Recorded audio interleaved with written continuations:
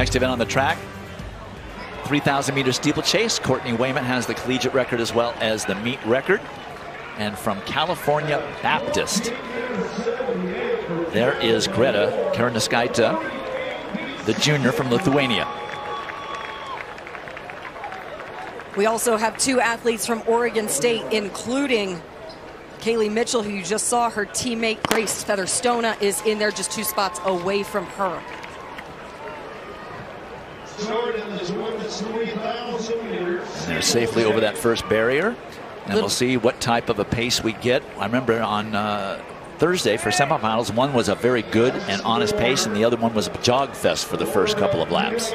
Well, you kind of saw Greta Karanaskaita get a little anxious there, trying to navigate through the traffic. She likes to get out of the way and burst up to the front. And in talking with a number of the coaches with athletes in this field, they said that this qualifying heat that you mentioned, Dwight, was much different than what we saw for the 15 and the 800. It was pretty conservative. The fielding qualifying was able to separate the top 5 pretty early on, and no one really had to go into a deficit. So we're seeing a lot of athletes relatively fresh, or as fresh as you can be when you just ran another steeplechase 2 days ago. That's Olivia Markezich from Notre Dame on the shoulder of Karanaskaita of CBU. Karanaskaita caught a lot of attention coming out of the NCAA regional meet. She dropped a massive PR in that competition, running 9:26.88. That made her the collegiate leader. That was a PR by nearly 10 seconds.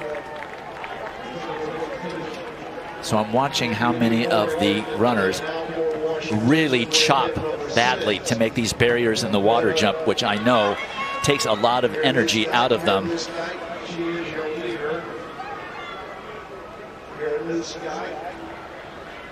I want to welcome all of our folks on ESPN2 who just saw an amazing Texas Longhorn comeback in the regional baseball game. This is the women's steeplechase, the 3,000 meter steeplechase at the NCAA Track and Field Championships.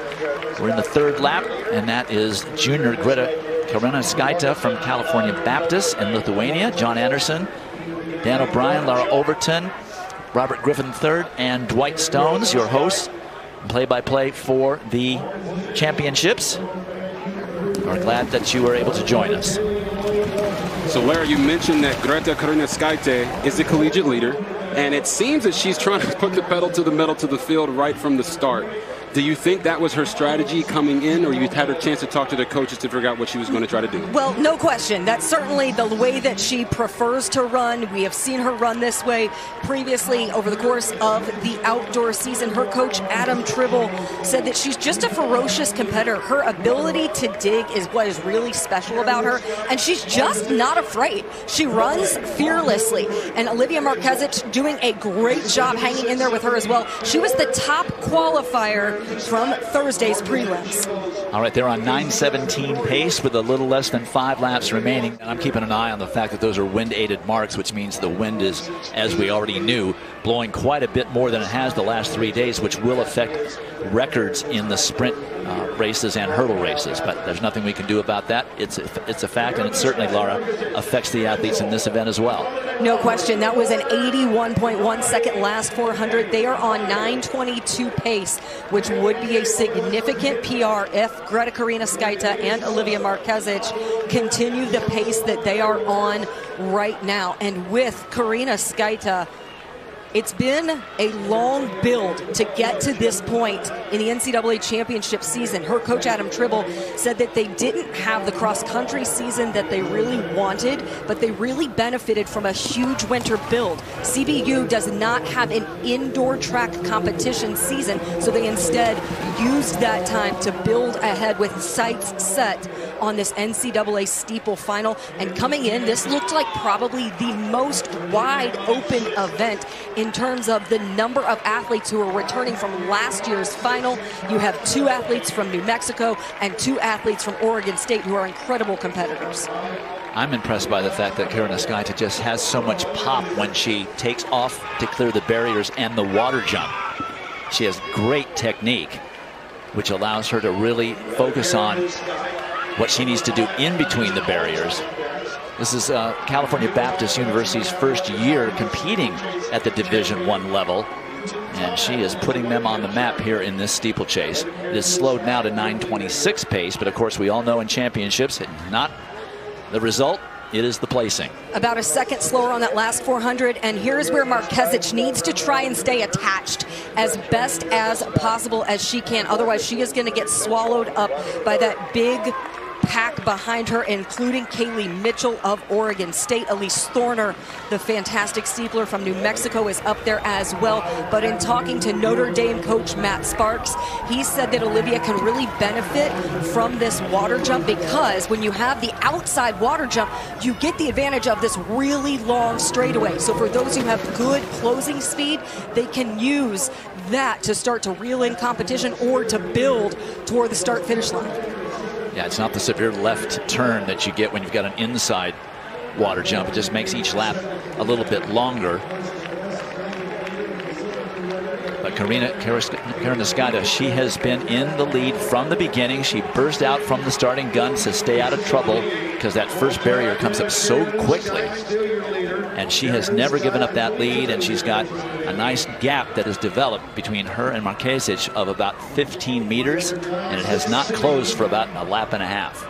That is another 82-second 400. The second group, that chase pack, is about 2 seconds behind, and that is a packed group right there.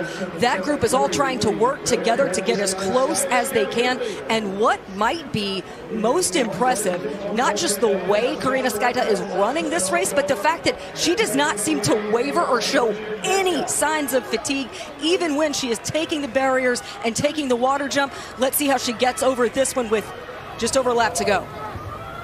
Just watch the way she just pops off the top and boom, losing no momentum whatsoever. Markezich had to chop a little bit. It's similar to what we saw from Kenneth Rooks of BYU in last night's men's steeplechase final, the way he really well utilized the water barrier and his athleticism to bound over it and through it. Guys, what's in the water over there in Lithuania? Karinauskaite is trying to baptize this field right now. And she did get great experience last year. Karinauskaite was able to compete in the European champs last summer.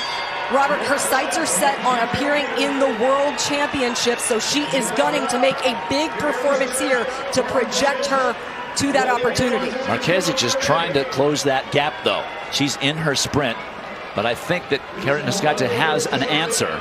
And she's just a better technician. But here, look at this. Here's some momentum, and here's a big pass. Now let's see the reaction. Let's see if she covers it. So far, no. But look at, she's chopping so much before the barriers. That could end up making the difference if Karinauskaite can mount some type of response, but it doesn't look like she has it. She's used so much energy pushing the pace from out in front. And this is the point where Matt Sparks really wanted Olivia Markezich to utilize her athleticism. Felt like she could use the water barrier and then utilize this long closing straightaway to her advantage.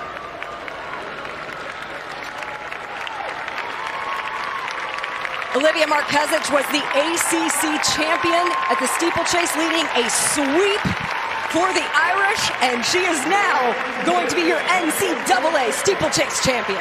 That was a great few laps where she just sort of rested herself back there, dialed it back a bit, and then mounted that finishing kick from about 400 meters out. It's only the second title in the Notre Dame's women's outdoor history in any event. And it is a 10-second PR. She ran her previous career best at last year's NCAA championships, in which she was 9th in that final.